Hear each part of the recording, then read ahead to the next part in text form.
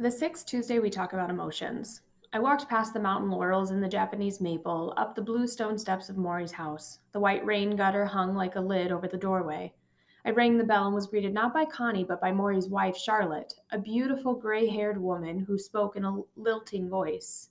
She was not often at home when I came by. She continued working at MIT, as Morrie wished, and I was surprised this morning to see her. Morrie's having a bit of a hard time today, she said.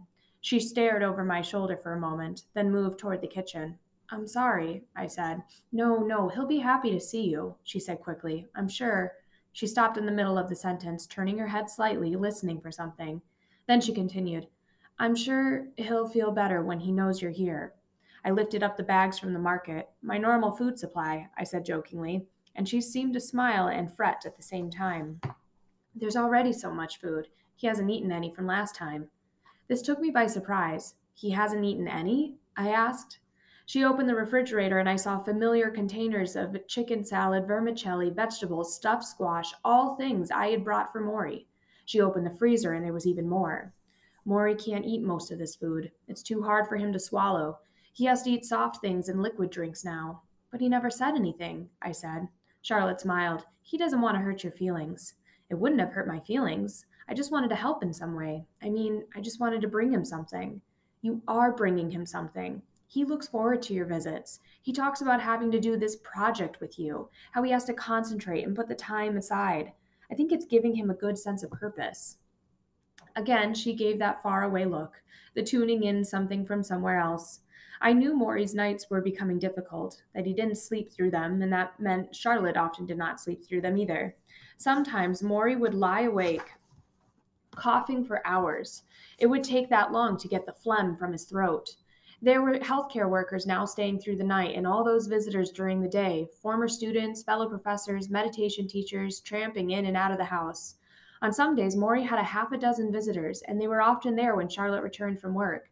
She handled it with patience, even though all these outsiders were soaking up her precious minutes with Morrie. A sense of purpose, she continued. Yes, that's good, you know. I hope so, I said. I helped put the new food inside the refrigerator. The kitchen counter had all kinds of notes, messages, information, medical instructions. The table held more pill bottles than ever. Celestone for his asthma, Ativan to help him sleep, naproxen for infections, along with a powdered milk mix and laxatives. From down the hall, we heard the sound of a door open. Maybe he's available now. Let me go check. Charlotte glanced again at my food, and I felt suddenly ashamed. All these reminders of things Morrie would never enjoy. The small horrors of his illness were growing, and when I finally sat down with Morrie, he was coughing more than usual, a dry, dusty cough that shook his chest and made his head jerk forward. After one violent surge, he stopped, closed his eyes, and took a breath. I sat quietly because I thought he was recovering from his exertion. Is the tape on? He said suddenly, his eyes still closed. Yes, I quickly said, pressing down the play and record buttons. What I'm doing now, he continued, his eyes still closed, is detaching myself from the experience. Detaching yourself? Yes, detaching myself. And this is important, not just for someone like me who is dying, but for someone like you who is perfectly healthy. Learn to detach. He opened his eyes. He exhaled. You know what the Buddhists say? Don't cling to things because everything is impermanent. But wait, I said, aren't you always talking about experiencing life? All the good emotions, all the bad ones? Yes. Well, how can you do that if you're detached?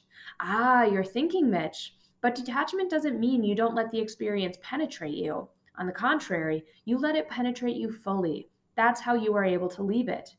I'm lost. Take any emotion, love for a woman, or grief for a loved one, or what I'm going through, fear and pain from a deadly illness. If you hold back on the emotions, if you don't allow yourself to go all the way through them, you can never get to be detached. You're too busy being afraid. You're afraid of the pain. You're afraid of the grief. You're afraid of the vulnerability that loving entails. But by throwing yourself into these emotions, by allowing yourself to dive in all the way, over your head even, you experience them fully and completely. You know what pain is. You know what love is. You know what grief is. And only then can you say, all right, I have experienced that emotion.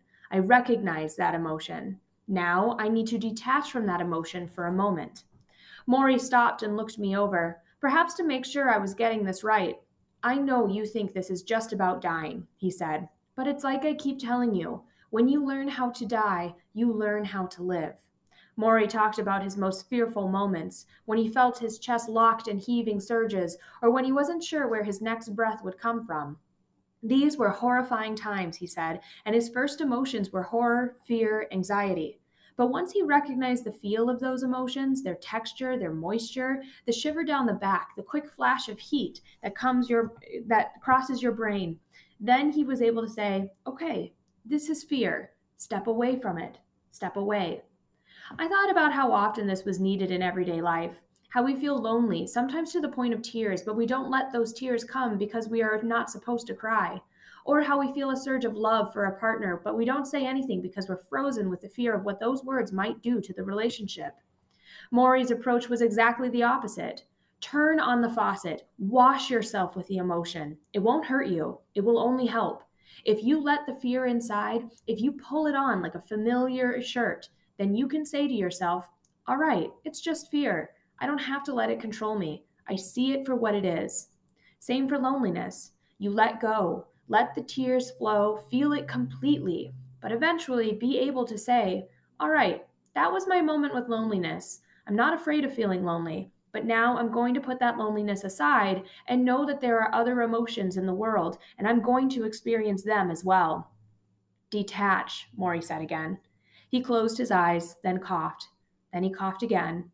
Then he coughed again, more loudly. Suddenly, he was half choking, the congestion in his lungs seemingly teasing him, jumping halfway up, then dropping back down, stealing his breath. He was gagging, then hacking violently, and he shook his hands in front of him. With his eyes closed, shaking his hands, he appeared almost possessed, and I felt my forehead break into a sweat. I instinctively pulled him forward and slapped the back of his shoulders, and he pushed a tissue to his mouth and spit out a wad of phlegm. The coughing stopped, and Morrie dropped back into the foam pillows and sucked in air. You okay? You all right? I said, trying to hide my fear. I'm okay, Morrie whispered, raising a shaky finger. Just wait a minute. We sat there quietly until his breathing returned to normal. I felt the perspiration on my scalp. He asked me to close the window. The breeze was making him cold. I didn't mention that it was 80 degrees outside. Finally, in a whisper, he said, I know how I want to die. I waited in silence.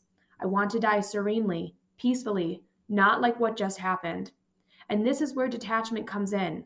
If I die in the middle of a coughing spell like I just had, I need to be able to detach from the horror. I need to say, this is my moment.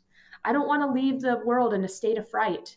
I want to know what's happening, accept it, get to a peaceful place, and let go. Do you understand?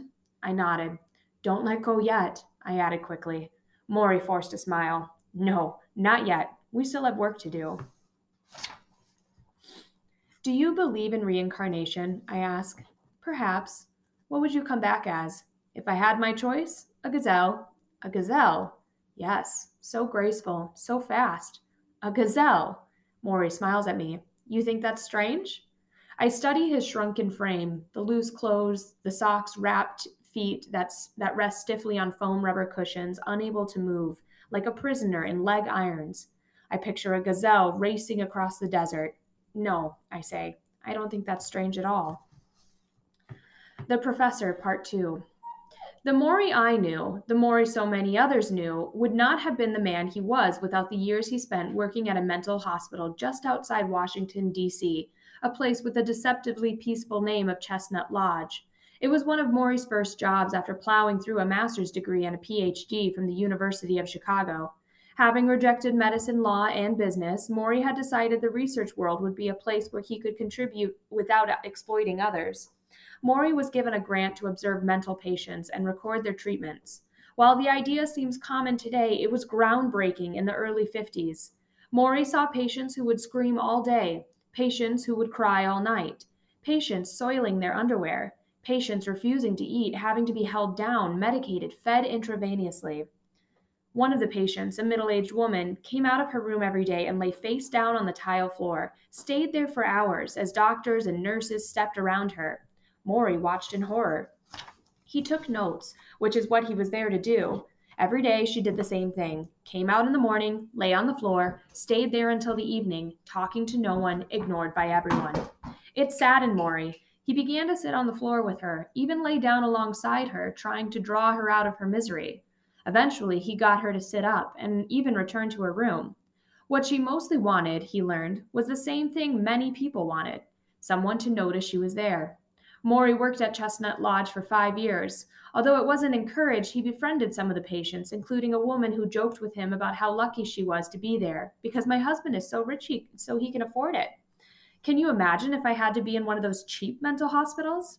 Another woman, who would spit at everyone else, took to Morrie and called him her friend. They talked each day, and the staff was at least encouraged that someone had gotten through to her. But one day she ran away, and Morrie was asked to help bring her back.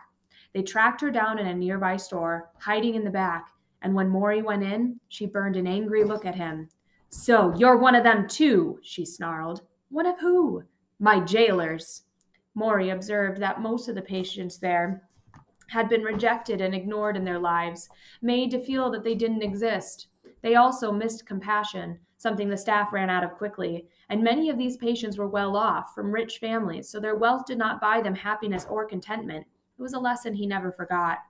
I used to tease Morrie that he was stuck in the 60s. He would answer that the 60s weren't so bad compared to the times we lived in now. He came to Brandis after his work in the mental health field, just before the 60s began. Within a few years, the campus became a hotbed for cultural revolution: drugs, sex, race, Vietnam protests. Abby Hoffman attended Brandis, so did Jerry Rubin and Angela Davis. Morrie had many of the radical students in his classes. That was partly because instead of simply teaching, the sociology faculty got involved. It was fiercely anti-war, for example. When the professors learned that students who did not maintain a certain grade point average could lose their deferments and be drafted, they decided not to give any grades. When the administration said, "If you don't give these students grades, they will all fail," Morrie had a solution: "Let's give them all A's." And they did. Just as the 60s opened up the campus, it also opened up the staff in Morrie's department.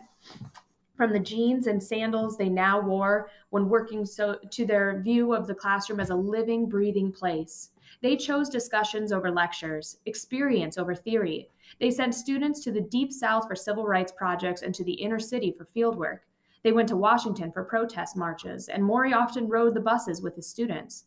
On one trip, he watched with gentle amusement as a woman in flowing skirts and love beads put flowers in soldiers' guns, then sat on the lawn, holding hands, trying to levitate the Pentagon. They didn't move it, he later recalled, but it was a nice try. One time, a group of Black students took over Ford Hall on the Brandis campus, draping it in a banner that read Malcolm X University. Ford Hall had chemistry labs, and some administration officials worried that these radicals were making bombs in the basement. Morrie knew better. He saw right to the core of the problem, which was human beings wanting to feel that they mattered. The standoff lasted for weeks, and it might have gone on even longer if Morrie hadn't been walking by the building when one of the protesters recognized him as a favorite teacher and yelled for him to come in through the window. An hour later, Morrie crawled out through the window with a list of what the protesters wanted. He took the list to the university president, and the situation was diffused. Morrie always made good peace. At Brandis, he taught classes about social psychology, mental illness and health, group process. They were light on what you'd now call career skills and heavy on personal development. And because of this, business and law students today might look at Morrie as foolishly naive about his contributions. How much money did his students go on to make? How many big-time cases did they win? Then again, how many business or law students ever visit their old professors once they leave? Morrie's students did that all the time. And in his final months, they came back to him. Hundreds of them, from Boston, New York, California, London, and Switzerland, from corporate offices and inner-city school programs. They called, they wrote, they drove hundreds of miles for a visit, a word, a smile. "I've never had another teacher like you," they all said. As my visits with Morrie go on, I begin to read about death, how different cultures view the final passage. There is a tribe in the North American Arctic, for example, who believe that all things on Earth have a soul that exists in a miniature form of the body that holds it, so that a deer has a tiny deer inside it, and a man has a tiny man inside him. When the large being dies, that tiny form lives on. It can slide into something being born nearby, or it can go to a temporary resting place in the sky, in the belly of a great feminine spirit, where it waits until the moon can send it back to Earth. Sometimes, they say, the moon is so busy with the new souls of the world that it disappears from the sky. That is why we have moonless nights. But in the end, the moon always returns, as do we all. That is what they believe.